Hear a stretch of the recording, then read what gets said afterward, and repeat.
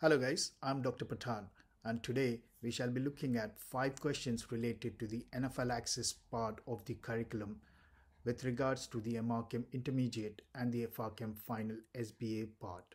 We'll be looking at the 5 questions. We'll be taking 10-second pause to decide our options, and then we'll have a small discussion, and at the end we'll go through the right answers. So without wasting further time, let's start with question number 1. What is the recommended dose for intramuscular adrenaline in this child? A 5-year-old girl is brought in the ED with history of generalized urticaria and swelling of the lips after eating nuts. Options are 150, 200, 250, 300, 500 micrograms.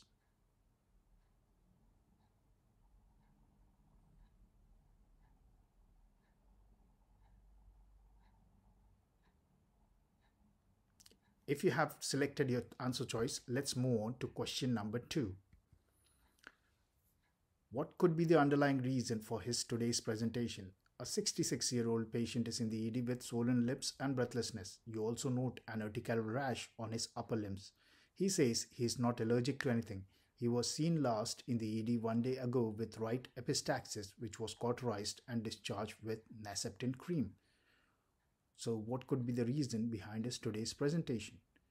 Allergy to chlorhexidine, allergy to fish oil, allergy to neomycin, allergy to peanuts, allergy to silver metal. Take a 10-second pause and choose your answer.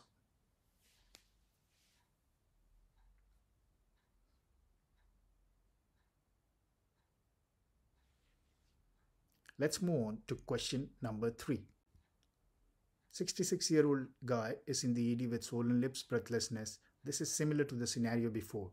So he's scheduled to visit the ENT next week. You have treated the patient accordingly and want to report this reaction. Who would you report this reaction to? Anaphylaxis.net, Caldicott, Coroner, Datix, or MHRA? Datix, for your information, is an incident reporting system here in the UK.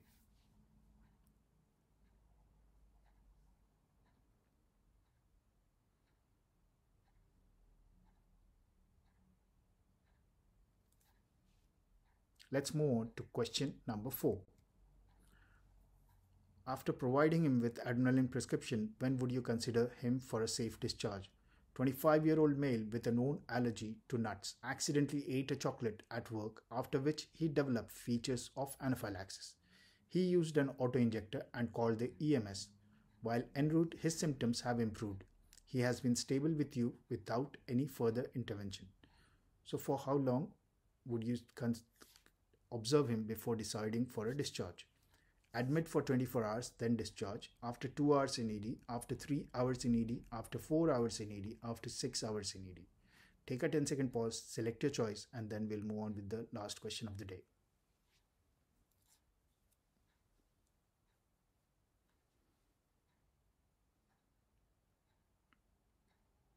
Let's move on to the last question.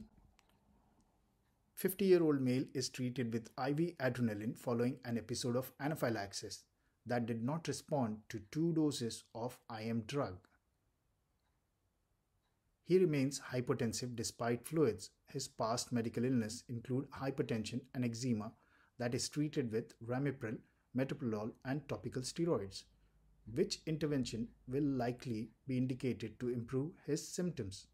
Glucagon, hydrocortisone, naloxone, noradrenaline infusion, Pabrinex. Take a 10-second pause, then we shall look at the explanations given and the correct answers.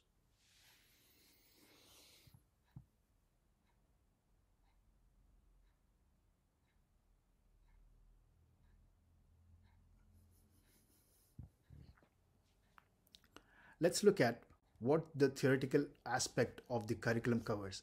Anaphylaxis here is defined as sudden onset of airway, breathing, or circulatory compromise, plus skin changes, plus or minus GI upset. What you need to do is lie the patient flat with his limb elevated. That is the first step. After moving him to recess, you need to lie the patient flat with his limb elevated. Some patients would like to be seated, so that can be preferred as well because they are so short of breath. You can make them sitting, and in a pregnant lady, do a left lie. IM adrenaline should be given as the first drug of choice. That is the sole drug which is recommended. It should be given on the lateral mid-thigh, lateral aspect of middle third of the thigh, and the doses are less than 6 months, 0.15 milligrams, 6 months to 6 years, it is 0.3 milligrams, greater than 12 years, it is 0.5 milligrams. Subsequent dosing is needed after 5 minutes if the symptoms are not resolving. There is no role of steroids or antihistaminic agents. If more than 2 doses have been given and still there is an airway, breathing or circulatory compromise, you define this as a refractory anaphylaxis. And then we move on to the refractory anaphylaxis algorithm. Here we take IV adrenaline. Ideally should be in a protected environment with intensive care input or anesthesia input. The dose recommended is take 1 ml of 1 in 1000 and dissolve it into 100 ml saline. Then you can start it at half to 1 ml per kg per hour. So if there is a 50 kg male, you can start it at 50 ml per hour. If a patient is on beta blockers, they will not respond to just adrenaline alone. You will have to consider giving them glucagon. So glucagon will reverse the effect of beta blockers and patient's symptoms will resolve. Fluid boluses may be necessary, perhaps a large amount. In children, 10 ml per kg is recommended. In adults, use Plasma-Lyte. In children, normal saline is enough, but in adults, it's said that you can use Plasma-Lyte or Hartmann solution as a preferred agent. If anaphylaxis has happened due to a prescribed drug, in this case, Herceptin was prescribed, which is a prescribed drug. So you need to report it to the Medicine and Healthcare Product Regulatory Agency, which is MHRA, by a yellow card scheme. You need to report every anaphylaxis to anaphylaxy.net. Anaphylaxy.net, not anaphylaxis.net.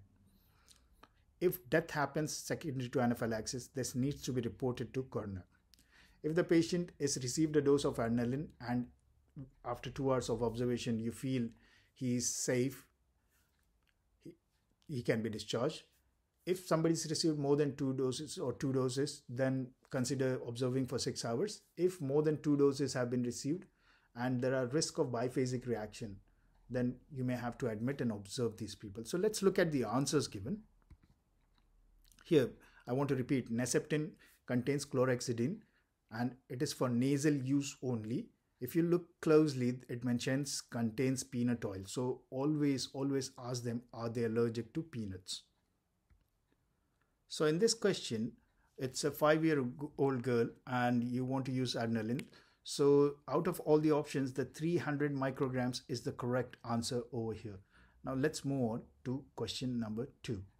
In the second one, as it was said that the patient received Herceptin cream and then he developed anaphylaxis, you need to, what could be the underlying reason? It's allergy to peanuts, which the patient may have not told. He may have told that patient is not allergic to any medicine, but he may be allergic to nuts. Once the anaphylaxis is due to a prescribed agent, you need to report it to MHRA. Anaphylaxis.net is nothing. It is anaphylaxy.net. Caldicott is the person in the NHS who's responsible for information governance. If anaphylaxis causes death, you report it to coroner. Datix is an incident reporting system in the UK. This guy had a single dose of adrenaline injection and he remained stable. So if he's safe, I think he can be discharged after 2 hours in the ED. I'm sorry about, I've highlighted after 6 hours. He's received only 1 dose. He can be discharged after 2 hours in the ED. Last one is, this guy is on a beta blocker. So this guy needs to be given glucagon. Otherwise, he'll not respond to any treatment. This is all for today, but before I leave, I want to give you a bonus question for which I want you to answer in the comment section below, and I'll discuss that question in the next month video of the MRCEM and FRCEM SBA. The bonus question is over here. 25-year-old male is in the ED with an anaphylaxis. He is not known to have any allergies and has not changed to anything new. He does not take any medications regularly. When asked about any food intake, he says he had a meat burger and chips about 8 hours ago.